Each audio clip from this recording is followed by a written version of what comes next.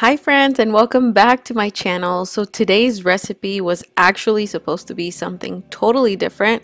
These were supposed to be brownie cookies with raspberry cream Kit Kats. It totally didn't work out that way. It was a total fail. I saved the recipe, so today I'm going to show you how it failed, and then at the end I'm going to give you the recipe for the actual brownies and how to make these successfully. Let's get started. When I started this recipe, I had this amazing shot of all of our ingredients, and here I basically have the ingredients listed on the back of my brownie box except for the water, and I added more oil. And here is a close-up of the raspberry cream Kit Kats, and these are actually made with the new ruby chocolate, so I found that very interesting. They are delicious. And here I was basically getting ready to show you all the close-ups of the cool things that I'm using today. And this is how my recipe fail started. So to a box of brownie mix, I added 2 large eggs and twice as much the amount of oil, I believe. There really is no point in me telling you how much oil I used, but it was too much. At the end, my cookies were a disaster, and you'll see that in a few minutes. But here I'm basically taking all of these things, mixing them together into what I thought was going to be a beautiful brownie tasting dough, to which later I'm going to add pieces of Kit Kat. It sounds so romantic, it sounded perfect. In my head it worked, and in case you've been here on the channel before, or in case you are new, I do have a few tutorials where we made cookies using cake mix, and we basically made it into a cookie batter. It worked perfectly. So basically I used the exact same measurements of oil and eggs and tried to do that with brownie mix, but apparently it doesn't work. So take note of that. Do not ever try to make cookies with the exact same recipe that we did with our cake box mix. I'm pretty sure it works. I still have to do a little bit of testing to see what measurements we need to make brownie mix work into cookies. Nevertheless, the next step here was to add my beautifully ruby pink pieces of raspberry cream Kit Kats, and these were actually delicious. I'm not quite sure if this is a limited flavor because of Valentine's Day, but I do appreciate the flavor. The color is beautiful. I love how the chocolate looks against the pink. And one of the reasons why I chose this combination was because obviously Valentine's Day is in a few days, and I wanted to bring you Valentine's inspired recipes, and this just worked in my head.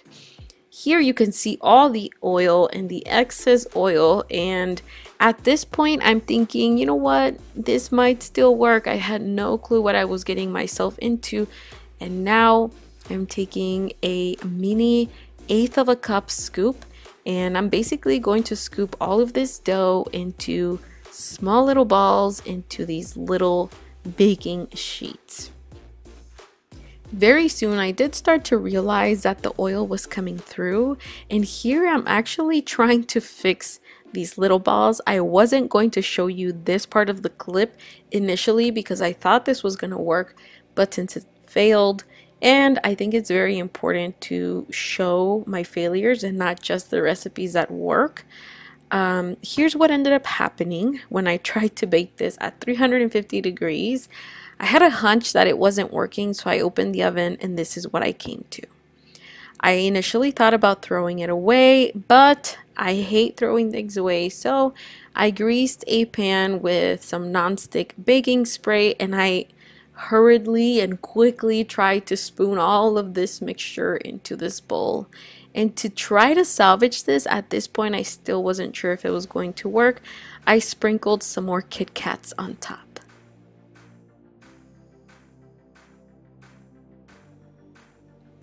Here is a list of the ingredients to make these brownies actually work. So we're basically going to use a brownie box mix, 2 eggs. We're going to use the amount of oil that calls for in the box, and the amount of water that it calls in the box, we're going to replace with milk.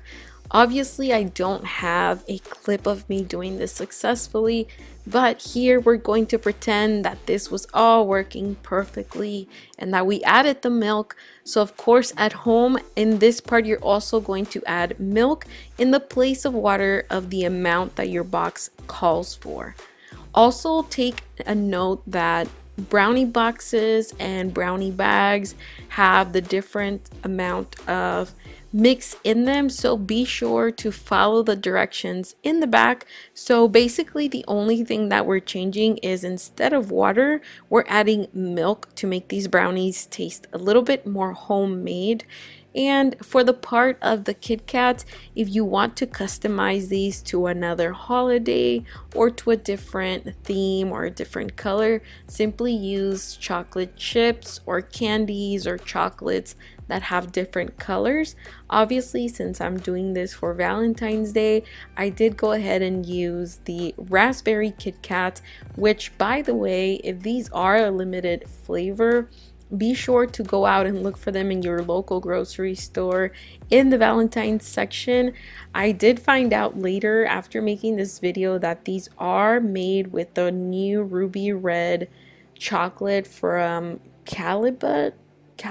I'm not sure how to pronounce that. I will put it here so you can try to find more about ruby red chocolate, but I definitely recommend it. And here are my beautifully cut pieces of chocolate.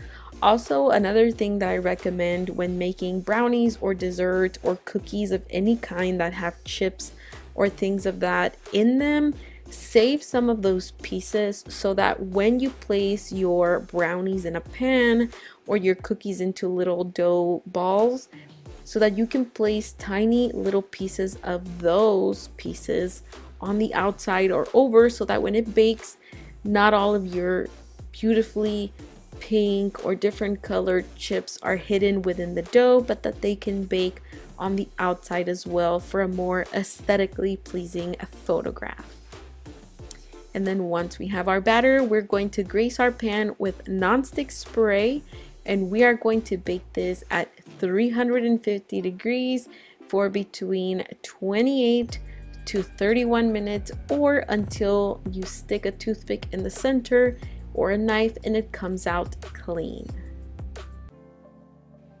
Here are a few photos and videos of how my brownies turned out, and this is exactly what I'm talking about when saving pieces and placing them on top so that they can bake on top and you can actually see what your brownies or your cookies have inside.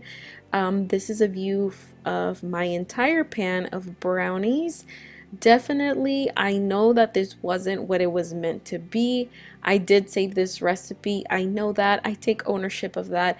I hope that, however, you do try to make these brownies. You do taste this chocolate from Kit Kats because they are amazing. Definitely let me know in the comments below if you've ever had a failed recipe. How did you save it? What did you think about these brownies? Are you making anything else for Valentine's Day? Thank you so much for watching, you guys. And again, I felt like it was very important to show you my failures because sometimes I do spend a lot of time recipe testing in the kitchen, and a lot of times I don't want to show the footage because it doesn't work.